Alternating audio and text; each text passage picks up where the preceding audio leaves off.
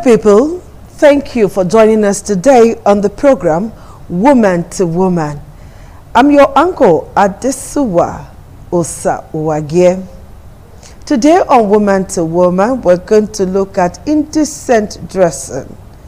Okay, I don't have my usual crew in the studio. They are behind the camera, you know, doing whatnot and everything behind the camera. But I'm here, okay? And we're going to talk about indecent dressing. What is considered indecent by one person may just not be indecent by the other person. Exactly what are we to wear to depict indecent dressing or decent dressing? Indecent is the opposite of decent, obviously. These days you find a lot of things. Men are complaining that they cannot differentiate between the married and unmarried women anymore. You see a lady out there, you want to talk to the woman. It's not everybody that wears the wedding band. No, it's not every woman. Some faiths don't allow it. Some persons don't like it.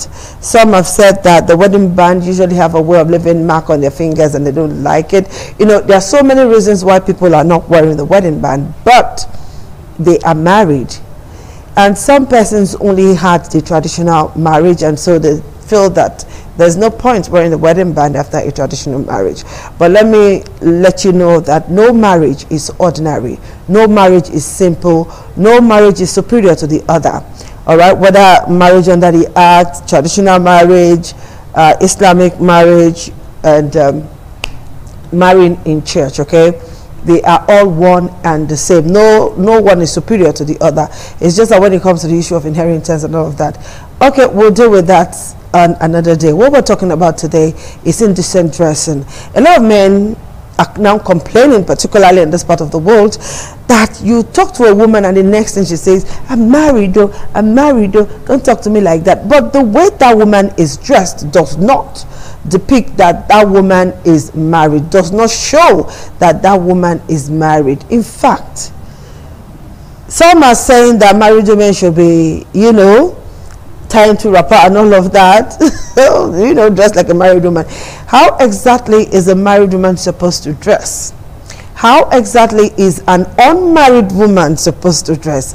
How should a woman who is newly engaged is supposed to be dressed? These are many more we're going to be looking at today on the program Woman to Woman. All right, we'll take a very short break, and when we come back, we will definitely hit the streets of Benin City and environs to ask some people this question about indecent dressing. What is a married woman supposed to wear? What is a single lady supposed to wear? You know, that kind of questions. What are we supposed to put on to classify that person as decently dressed or indecently dressed? We'll take that short break, and immediately after we come back from that break, we'll go straight to the streets to see how people will respond to this question. We'll see you in a moment.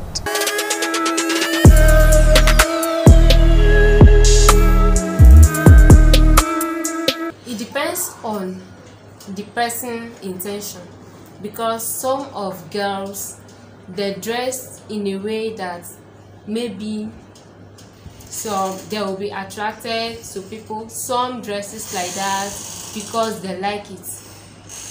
It's not, I don't think it should be because of the way someone dresses that should make men to have flaws for them. At least as a person, you should have the mindset of controlling yourself. First of all, what is indecent dressing? Indecent dressing is an attitude of someone, male or female, that dresses to show off parts of the body, such as the buttocks, the breast, and the underwear. What are the dangers of indecent dressing? Assault, sexual molestation, and sexual abuses, and definition of character. What is the advice on indecent dressing? The advice is that our children should dress well, both female and male. The girl, whenever they are wearing clothes, they should learn to cover their body from the breast side to the knee, and it should be below the knees. And for the boys, when they are wearing their trouser, it should go with the belt and the shirt with the button down, not showing their boxers. And for advice to our parents should try and teach the children how to dress well, especially the mothers. Even the fathers are involved, because they said the fear of the Lord is the beginning of wisdom. If the mothers can train up the daughters and the men on how to dress well, the world will be a better place to live. And the Bible also stated it in Proverbs 22 verse 6, which says, "Train up a child in the way he should grow, and when that child is old, he will not depart from it." If we learn how to train our children from a tender age to an adult stage, the world will be a better place to live. There will never be acts of molestation. There will never be acts of indecent dressing, neither acts of sexual abuses. Indecent dressing is a specific term, an attitude of some persons who dresses to show off parts of the body, both male or female, part of the body that needs to be covered, to show off their breasts, their buttocks, or even underwears that needed to be covered, especially females. And well, indecent dressing, to me as a person, I don't encourage indecent dressing, because it has led many people into prostitution, armed robbery, and the rest. And if you look at in the country, many of all those girls that have been raped, most of them have been caused by this indecent dressing, because the way you dresses shows the kind of person you are. So to me as a person, I don't encourage indecent dressing. Dressing is putting on apparel that obviously covers nakedness. That's one of the reasons for dressing, and also to make one look beautiful or handsome. But where nakedness is not properly covered in the name of fashion, to me is indecent dressing and immoral, or it's not spiritual, and I don't think there's any culture that promotes it. It's evil, seducing. So in my opinion, when the lady come and said, "I'm raped," I said, "Where were you? You're dressing." So these are propelling forces that enhances rape.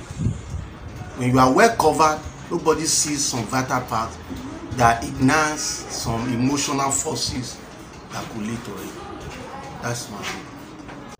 Yeah, indecent dressing, is a very bad thing, and I'm against it. It's unacceptable in our society. Indecent dressing is the act of wearing provocative and revealing clothes, most especially by women. You see, indecent dressing has become a trend in our higher institutions these days. You see a lot of girls engaging in indecent dressing to attract men to themselves. The danger in this indecent dressing is some of the rape cases we've had were caused by indecent dressing. Some of them. it's reduced the value of women. I don't know why women and girls are going into indecent dressing. It reduces the value, your value. In the eyes of the men, indecent dressing is a sign of irresponsibility, you know, as a lady or as a guy.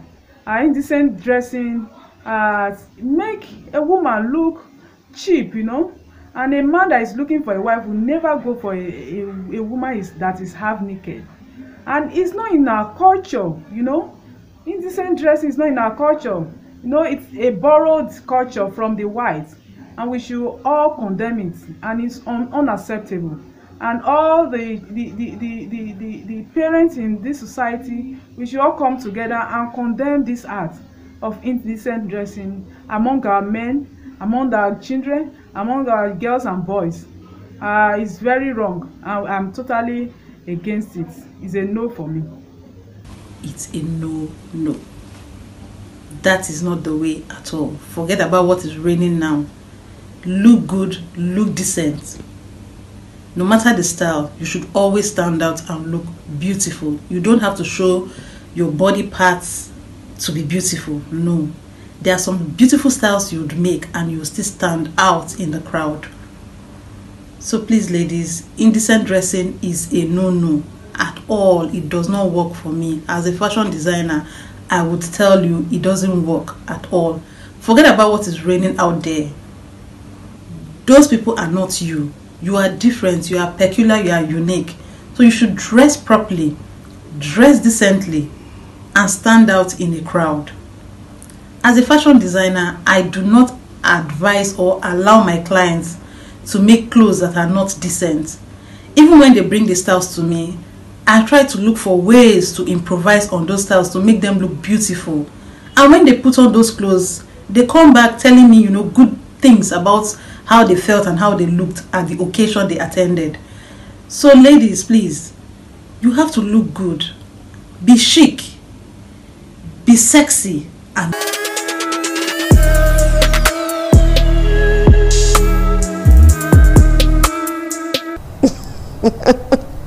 all right, so we asked our question: what is decent and what is indecent? How should a married woman dress? You've all seen and heard the responses of people out there. Dress the way you want to be addressed. If you are married, please dress decently. If you are unmarried, dress decently. If you are engaged, dress decently.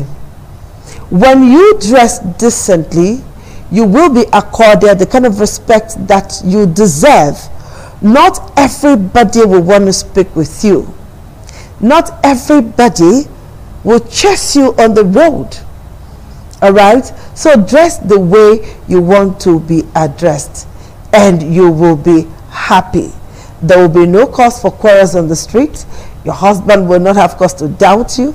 Your fiancé, your fiancé, whatever fian that you have will not have cause to doubt you. Okay? Dressing decently is very important. Let us try our best possible, because whether you like it or not, somebody somewhere is looking up to you. We'll see you again on the program Woman to Woman next week. Bye-bye.